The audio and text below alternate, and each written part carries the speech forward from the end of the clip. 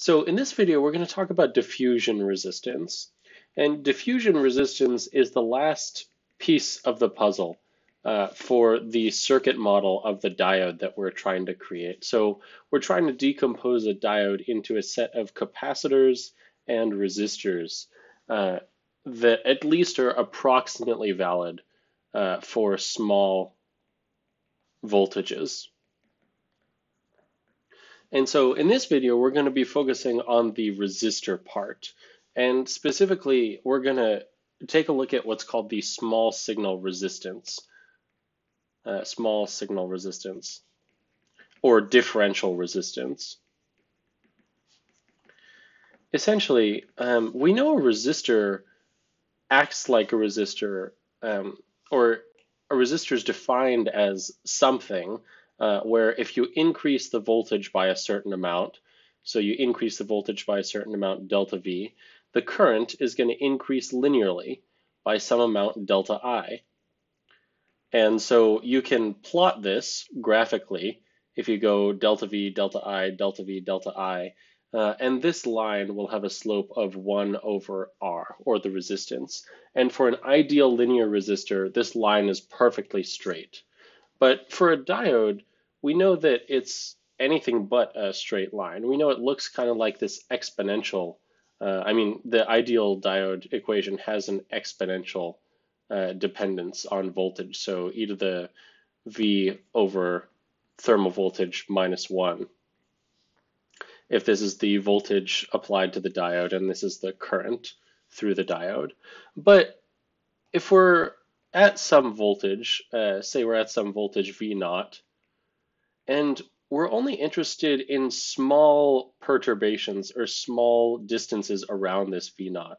So say V naught plus delta V to V naught minus delta V. Well then, approximately within this region, this looks kind of like a straight line. Not exactly. It's a bit of a stretch, but if the voltage is small, this looks kind of like a straight line. Now it doesn't intersect the zero axis. It doesn't at all. So it doesn't behave like we would expect a regular resistor to behave, but it has the same kind of property in that if we increase the voltage by some amount delta V, we'll get an approximately linear increase, which is proportional to the voltage. We'll get some increase delta I. So if we make this increase delta V, we'll get some increase in the current delta I.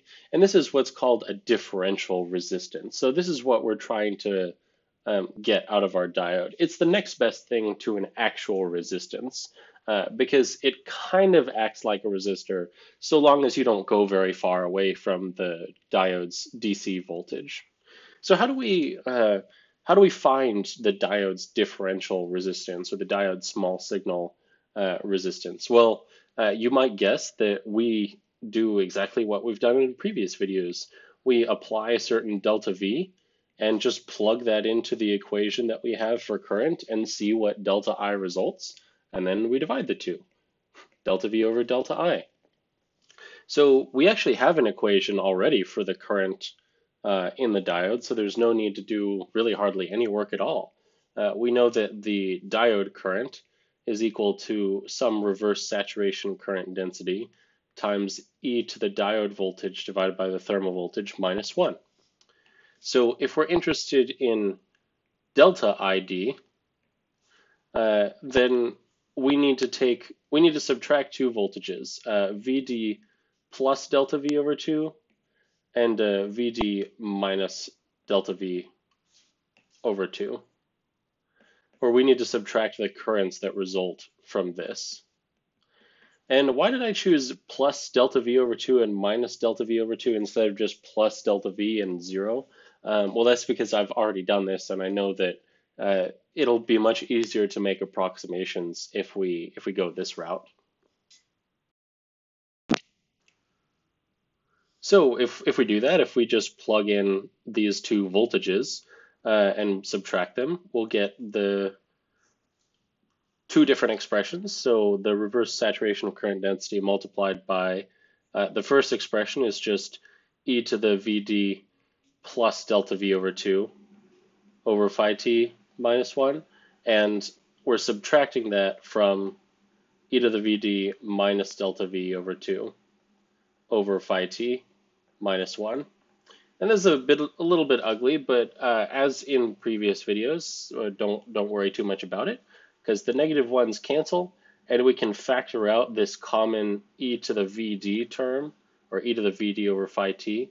So we get I set times e to the Vd over phi t, and then that's all multiplied by e to the delta V over 2 phi t minus e to the negative delta V over 2 phi t.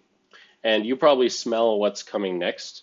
We're going to turn this into a cinch. But before we do that, this term out front is approximately just the diode current ID. Now we're missing a minus 1 here if we really wanted to be exact. But if Vd is large enough, at least compared to phi t, then the two are approximately the same. And certainly a minus 1 isn't going to hurt us too much here. So we get ID times 2 sinh of delta V over 2 phi t. And while we're in the business of making approximations, let's just make another actually unreasonable one. Let's say if delta V is much less than 2 phi t, and remember phi t is about 26 millivolts, so this is saying that delta V is less than or much less than 50 millivolts, or round about 50 millivolts, which may or may not be reasonable, then delta I is approximately just the DC current times 2 times delta V over 2 phi t, because sinh of x for small x is just approximately x. Works the same exact way as sine, which is one of the reasons they called this function sinh, just because it behaves so similarly in a lot of ways. So it's really appropriate. So if we cancel the 2's, we'll get, this is just equal to ID times delta V over phi t. But this is the expression that we're looking for. This has delta I and delta V. And so if we rearrange things to get delta V over delta I, we'll get that that is just equal to phi t over ID. And this is the diffusion resistance. This is exactly what we're looking for the whole time. And it's such a simple expression. All it depends on is the DC current through the diode, or the current at that diode's bias point. So this is fantastic. This means that we have a very easy way of calculating the diffusion resistance, at least approximately. And recall that this is the underlying assumption we made, that delta V is much less than 2 phi t. And it's not always reasonable, but even if it isn't reasonable, it's sometimes so useful to have an approximate value, even if it's really a really bad approximation, that this is still useful anyway, just because linear circuit analysis is so incredibly useful. So in this video, we calculated the diffusion resistance RD, and we did it fairly easily just with some simple math. You could have also used derivatives to find this differential resistance. However, using the derivative won't give you a sense for how bad your approximation is. And using this method where we deal with sinh instead of a derivative, we immediately get an expression that tells us what assumptions we're making about how small delta V really is, which I personally think is much more valuable. So thank you for watching the video. If you have any questions or comments, feel free to post them down below, and I'll see you next time.